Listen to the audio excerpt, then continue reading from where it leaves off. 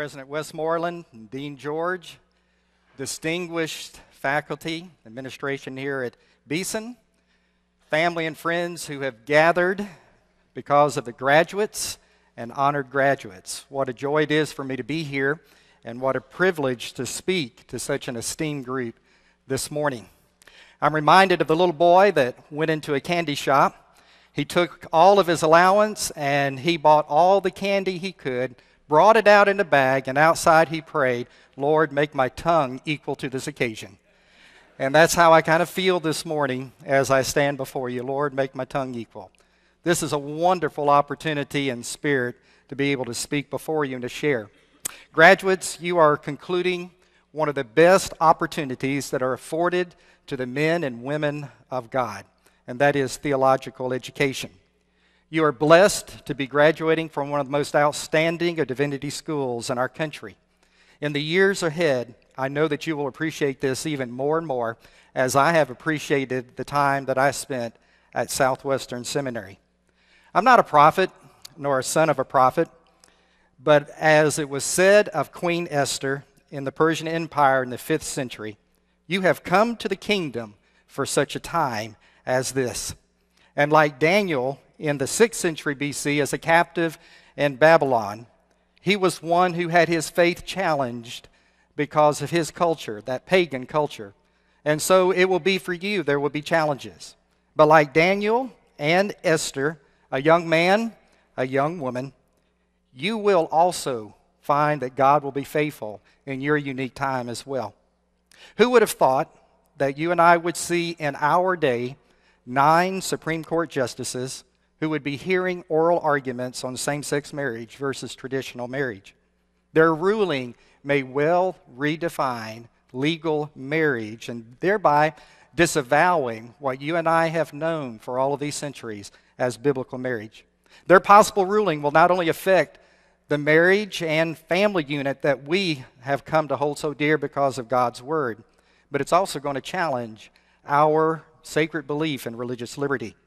Coupled with this is the growing anti-Christian sentiment that we find in spirit in our land. Just recently, I saw a political cartoon that characterized that.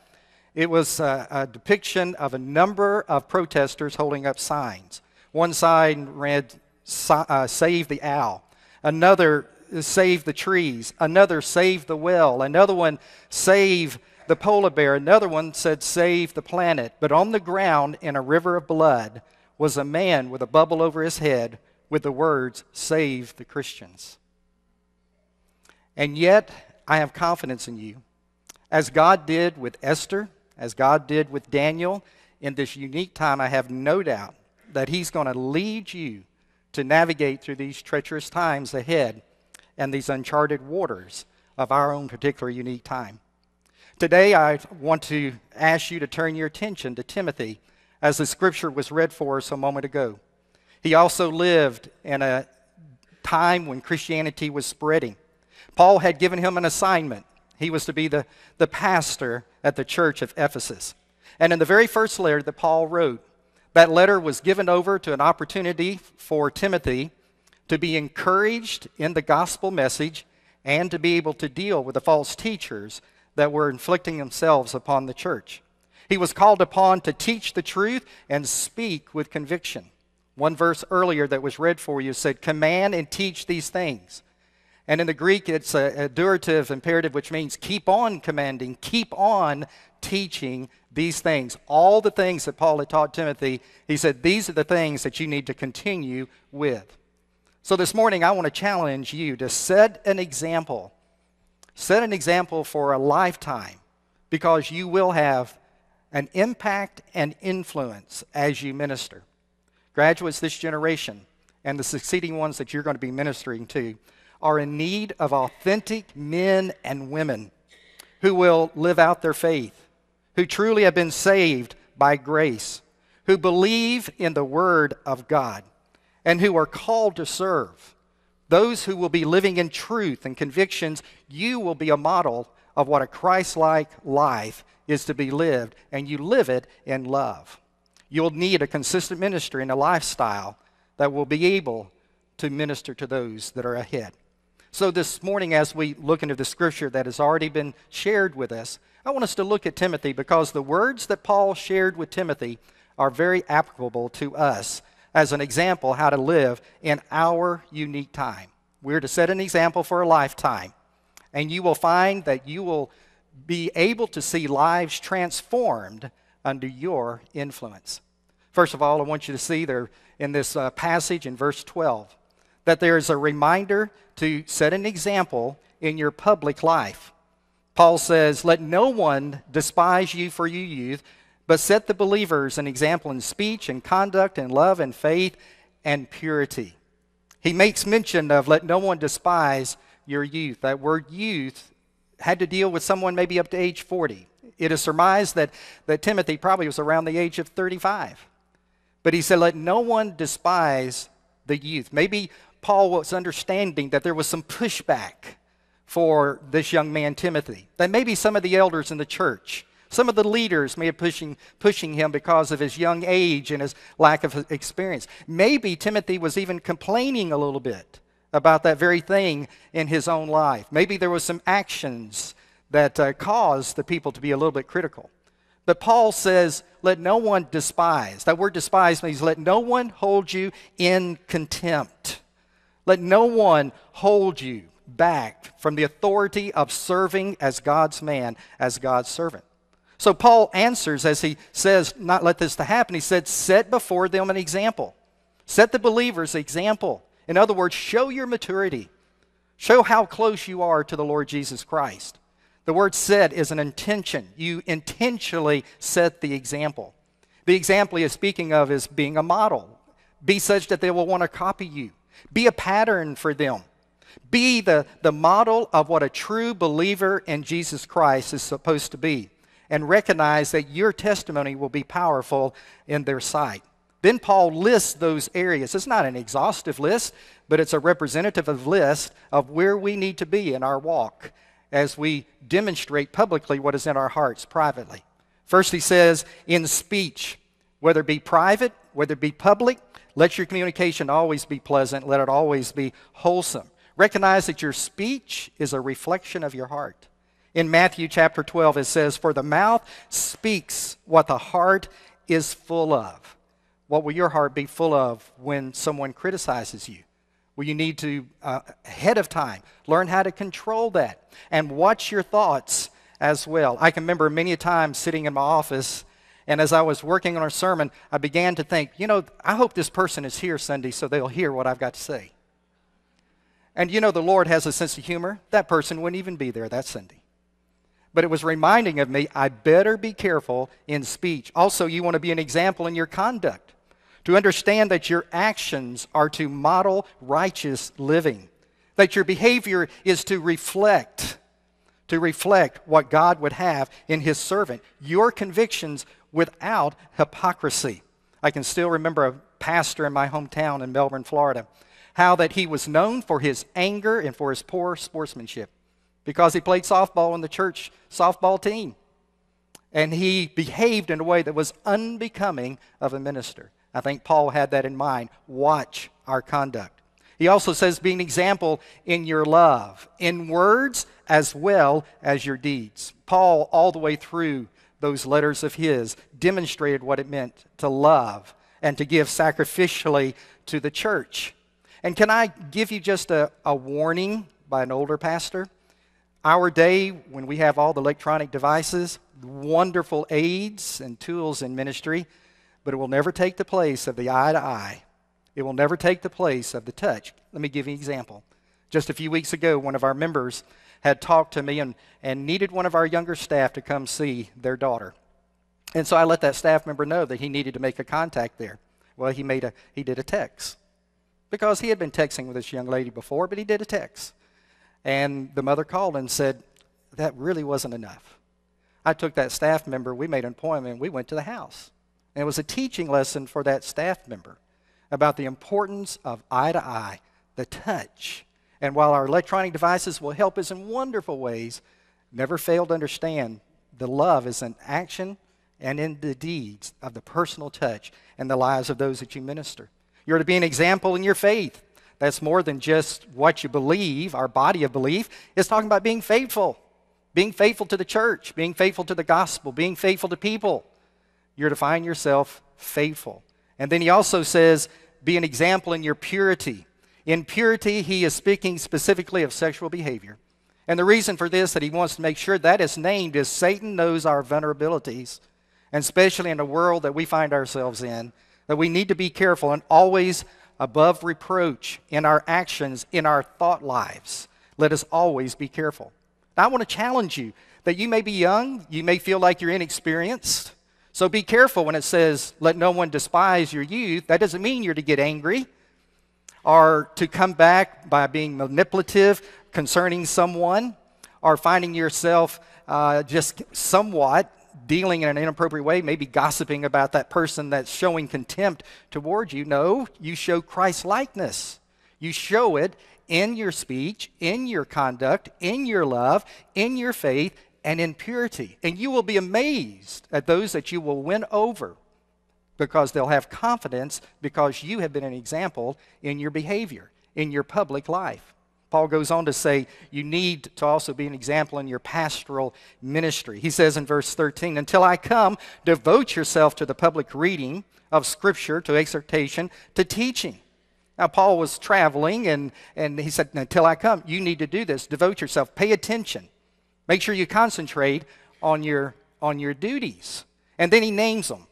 Public reading of the Scripture, that would have been the Old Testament, that would have been letters. Exhortation, that would have been the preaching of the Word for decision, for transformation. It would have been teaching the new converts. All of this would have been important in Timothy's day. And I want to remind you that this is a principle because you say, well, that's not what I will be doing. You have other callings that God has already delivered to you. But the principle is still the same. Give attention, devote yourself. When I came right out of seminary, I went to First Baptist Church in Gulf Breeze. I was the associate pastor. I had multiple responsibilities. But I remember after I got my desk, all the way I wanted my desk, I sat there a day or two. I said, now what do I do? My first assignments, they didn't train me for that in seminary. Those first assignments that I had. And then I learned that my ministry would be broad to have to cover lots of responsibilities.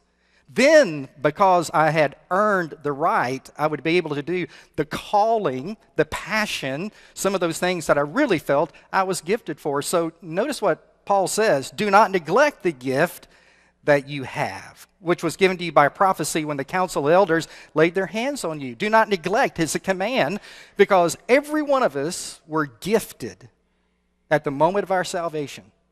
And we may have one spiritual gift, two or three. But that gift for ministry God gave you, He gave it to you through the Holy Spirit to be exercised in the church.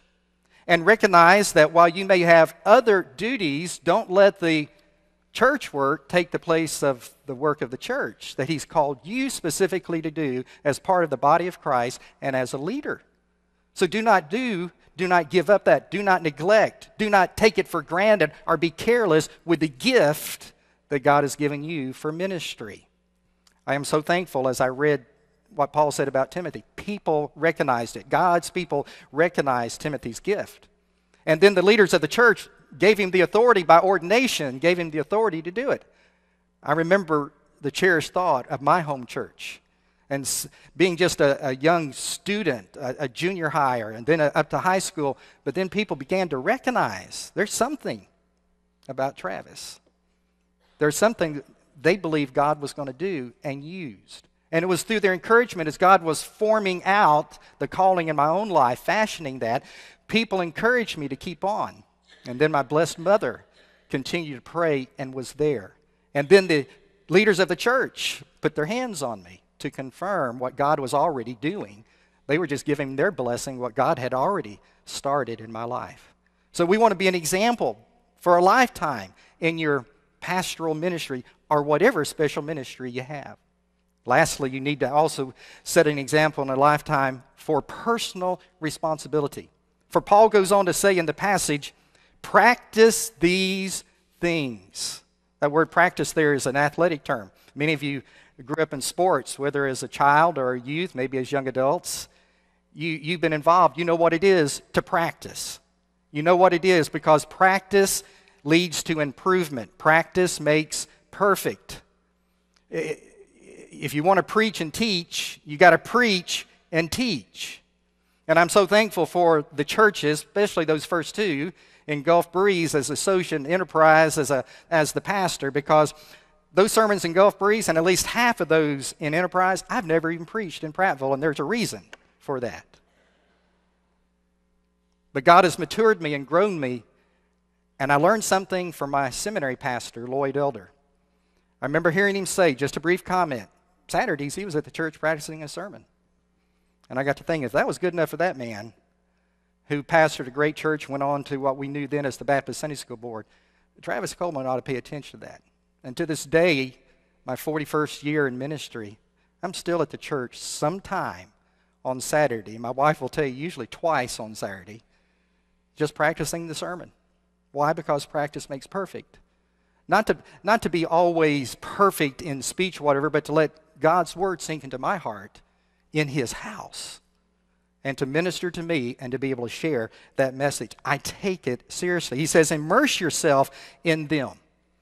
He says, find yourself absorbed. And when he says them, practice these things and immerse yourself in them, he's talking about the fact that whether it be your speech, your conduct, whether it be your love, whether it be your faith, whether it be purity, whether it be public reading of Scripture or exhortation or teaching or whatever your special ministry will be, immerse yourself in them. Give yourself to them. And he tells us why, so that they may see your progress. That word progress is a military term. Soldiers go out and they prepare the way for people to follow. And so the church needs to see your progress in spiritual growth. They need to see your progress in ministry effectiveness. And in doing so, they are going to be willing to follow you. And that's your personal responsibility to do that. So graduates, show those that you will influence. Show them what it means to have a walk with God in Bible study and prayer. Show them what it means to have a strong marriage and family. Show them what it is to have godly children. Show them what it means to have a proper Christian stewardship of finances and material possessions. Show them what it is for a Christian to endure crisis, illness, and even the death of loved ones. Now, you're not going to be perfect at it. None of us are. But remember, the one who we love and follow is perfect, and we are to grow in the image of Jesus Christ. Therefore, they want to see your progress because that gives them encouragement to follow after you. So you have that personal responsibility. Now, Paul sums it up in verse 16. Keep a close watch. Why? Because Satan wants to bring down his servants. Satan wants to attack you because if he can cause you to fall, he knows all the people you influence, you impact. It will discourage them from going on. So keep a watch on yourself, and it says, and your doctrine. Meaning, take stock of who you are and what you believe, because each affects your relationship with God. Paul had this in mind, I believe, 1 Corinthians 9:27. No, I strike a blow to my body and make it my slave, so after I've preached to others, I myself may not be disqualified for the prize. Paul was disciplined. He took personal responsibility because he didn't want to be disqualified with God or being a servant of God. And so you too need to take on that personal responsibility lest you lose your own ministry. And then he gives the final word, persist in this, meaning never give up, for by doing so you will save yourself and your hearers. He's not talking about salvation. He's not saying you're going to save people in salvation. He said you're going to save them from spiritual shipwreck. You're going to save them from spiritual bad health. You will help them to avoid the consequences and the headaches of sin and terrible decision making. They're watching you. Again, your progress. So take personal responsibility and God will honor it.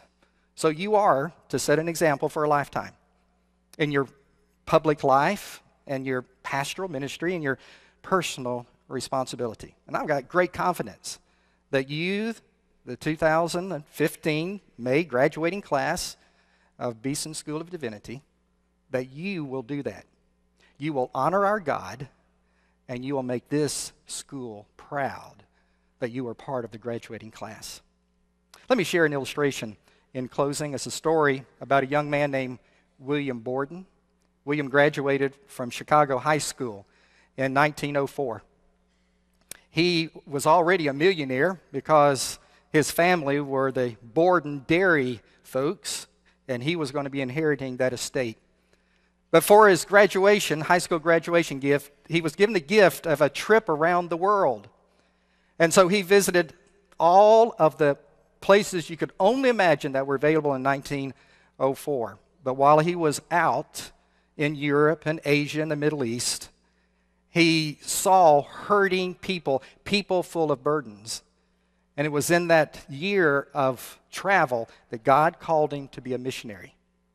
And he gave his life to missionary preparation. And so he entered Yale University in the fall of 1905. There, with his passion for Christ, he quickly recognized there was moral bankruptcy at that school, and that the teaching was more around empty philosophy than anything. He began to pray. A student joined him. A third joined him. His freshman year, there were 150 students joining him in prayer and Bible study every week. By his graduating year, 1909, 1,000 of the 1,300 students of Yale University were in Bible study and prayer meetings, along with William Borden. He would write in his Bible these words, "No reserve," as he entered the school. But at graduation, he was inundated with a number of job requests for him to come and work for a number of companies. But he was not going to be undaunted about his call in ministry. So he wrote again in his Bible, "No retreat, no reserve, no retreat." He would enter Princeton University, receive a degree. He felt God calling him to minister to the Muslims in China. He set sail for China, but on his way, he stopped in Egypt, there to study Arabic. Within a few months, he contracted spinal meningitis, and at the age of 25, he died. His family and friends found in his Bible 2 more words: no reserve, no retreat, no regrets. And what a comfort it was to family and friends. I challenge you, as you understand you're to set an example for a lifetime in your public ministry and your pastoral calling and your personal responsibility, let there be no reserve, and let there be no retreat, and let there never be any regrets as you follow God's plan for your life. Thank you, graduates.